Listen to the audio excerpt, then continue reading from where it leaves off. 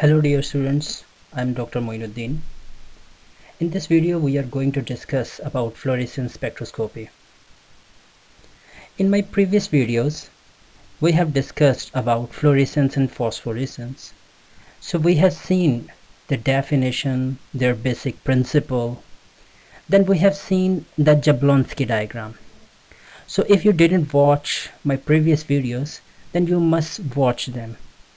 I will share their link in the description. So here are the contents of current video. We'll see about the Stokes shift. Then we'll see about fluorescence spectra. We'll see the definition of mirror image rule. Then we'll see what is Frank-Condon principle. And in the end we'll see what is fluorescence quenching. So first of all we will see the Stokes shift. Dear students, here is the spectra you can see on the left below left side, and this is the fluorescence spectra of pyrylene in benzene. And you can see actually there are two spectras. One is shown in blue while other is in red. This blue one indicates the absorption spectra while the red one shows the emission spectra. So what can we conclude from this spectra? That actually the absorption phenomena that actually occurs generally in UV region. And when the molecule excites, so definitely it will emit radiations, and there is the phenomena of fluorescence. And these emission radiations, their wavelength fall generally in the visible region. So we can say both of these spectra appear at different places, and this is actually caused the Stokes shift. Now we will see what is the reason behind why emission spectra is at the longer side than absorption spectra. So there is Jablonski diagram on the right side, you can see, and when we examine the Jablonski diagram, it reveals that the energy of the emission is typically less than that of absorption. You can clearly see when the electrons are in ground state, so they absorb radiation and they move towards the higher state, Sn, which is shown over here, and there are several relaxation, and then from the lowest vibrational level there occurs the phenomena of fluorescence. So definitely energy is decreased. So when energy is decreased, so this is the reason that we get the emission spectra towards the longer wavelength sides. This phenomena was first observed by Sir G.G. Stokes in 1852 at the University of Cambridge. Stokes performed his experiments in a church, and the instrumentation used in his experimentation was quite simple. So you can see it in a diagram which is on left side. So source of ultraviolet radiation was sun. Sunlight was used as a source of UV radiation. Then this sunlight was passed through a glass window which acted as glass filter. Means it allowed to pass through it only UV light with wavelength less than 400 nanometer. Then this UV light was made to fall on a quinine solution, and then transmitted light was made to pass through another glass, and this time he used a yellow glass of wine, and it also acted as a filter, and this time this filter acted that it only allowed to pass the radiations with wavelength greater than 400 nanometer. And in this way, the quinine solution, which was appearing to him as colorless, that appeared as blue in color. Means fluorescence was occurred there at the wavelength of around 450 nanometer, and that can be seen on the right diagram. Now we will try to understand this phenomena with the help of Jablonski diagram. So energy losses between excitation and emission are observed universally for fluorescent molecules in solution. One common cause of Stokes shift is the rapid decay of the lowest vibrational level of S1. What does this mean? Whenever electron gets energy, UV radiation, it is excited to higher energy level. It may go to S1, may go to S2, and so on. So there will be several relaxations, and this electron will try to get back to S1. This is also the excited level. So electron will try to get back to S1 and also towards the lowest vibrational level of S1. And then another thing, when it will get back from S1 to S0, so it doesn't get back to the lowest vibrational level of S0. It gets back to some higher level of S0, and this results in fluorescence. And what happens there? Actually, energy is decreased. And when energy is decreased, so the emission spectra, definitely that will be observed towards longer side in visible region. There may be also some other reasons. Fluorophores, the fluorescence active compounds, they are called fluorophores. They can display further Stokes shifts, and there may be some solvent effects. There could be some excited state reactions. There might be some complex formation, or there might be some energy transfer by which this Stokes shift is, observed. So emission spectra are typically independent of the excitation wavelength. What we are going to see in this slide actually, suppose in the first experiment we irradiate a molecule by ultraviolet radiation. This may cause the excitation of electron from S0 to S1. In next experiment, there might be chances that it may excite from S0 to S2. So definitely energy is, there is energy difference, so wavelength will be changed. So this is what do we say, that excitation wavelength may change, but fluorescence, it generally occurs from S1, from the lowest vibrational level of S1.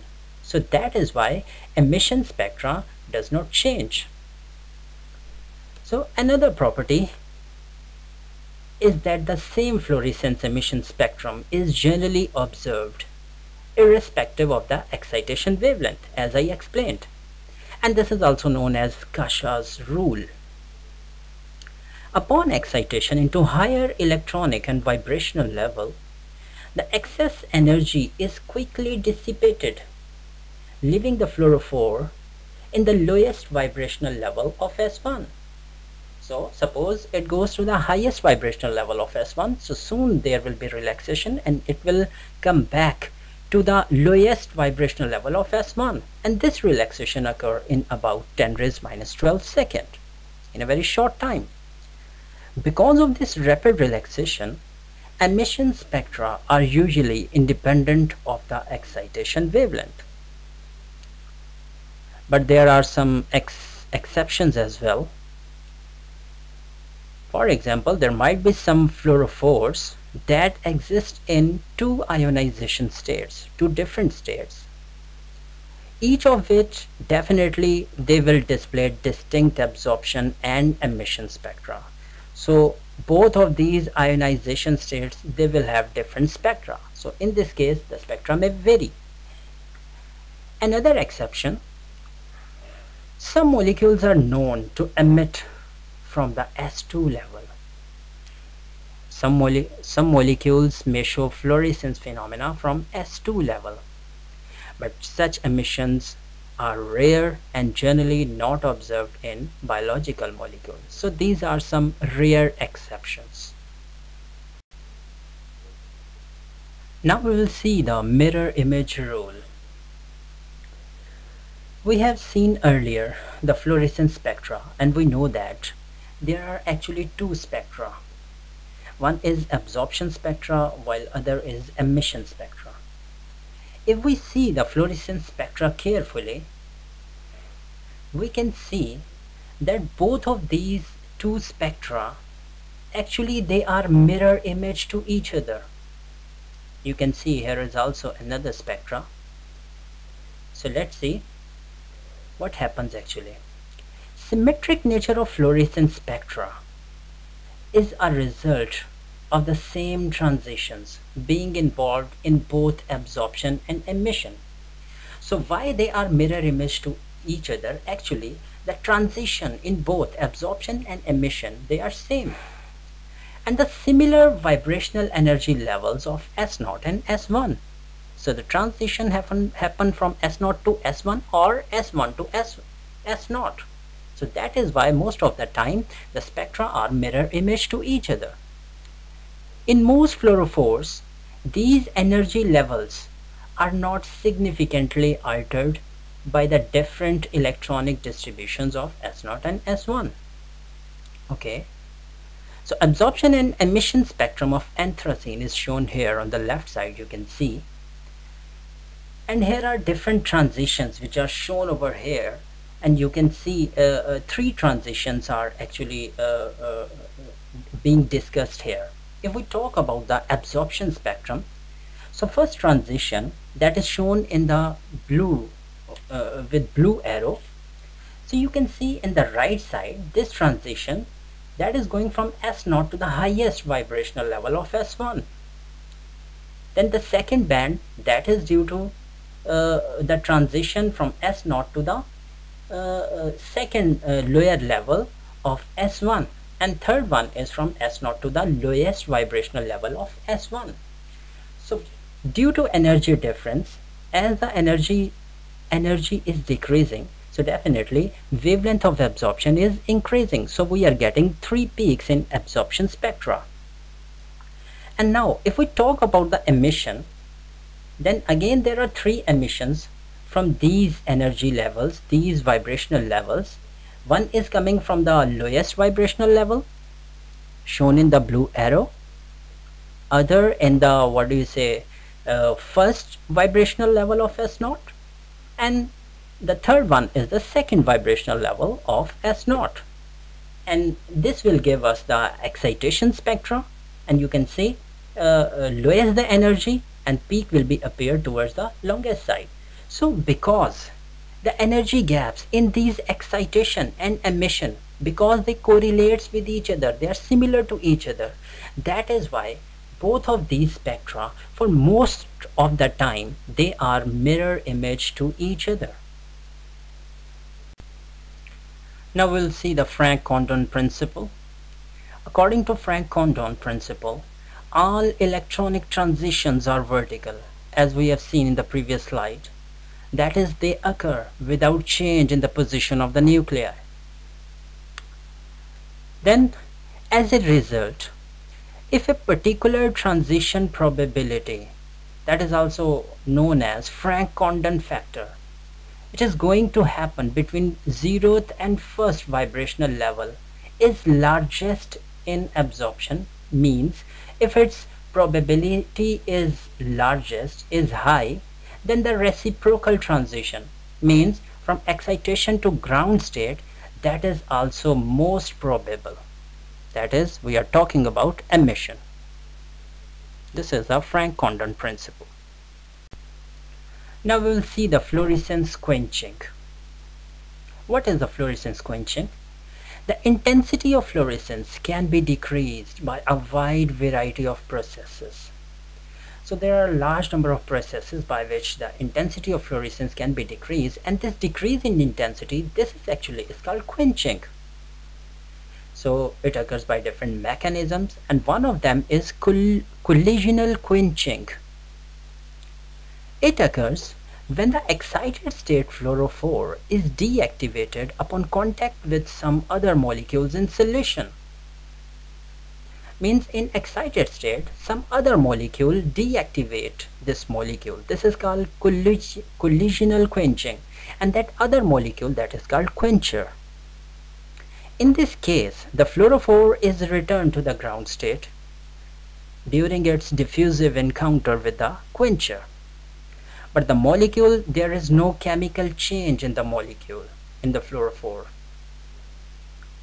A wide variety of molecules can act as collisional quenchers, for example, oxygen, halogens, amines, and electron deficient molecules like acrylamide. The mechanism of quenching varies with the fluorophore quencher pair. So it varies from pair to pair. For example, quenching of indole by acrylamide is probably due to electron transfer from indole to acrylamide, which does not occur in the ground state. Then, quenching by halogen and heavy atoms occur due to spin-orbit coupling and intersystem crossing, which change their state from singlet state to triplet state.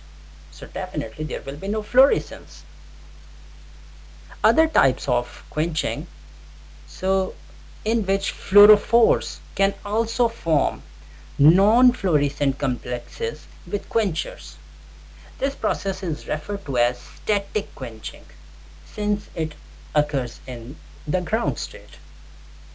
And then quenching can also occur by a variety of trivial, that is non-molecular mechanisms, such as attenuation of the incident light, means in which there is a reduction of the incident light by the fluorophore, or there are some species in the environment which start absorbing this light and fluorophore cannot show absorption.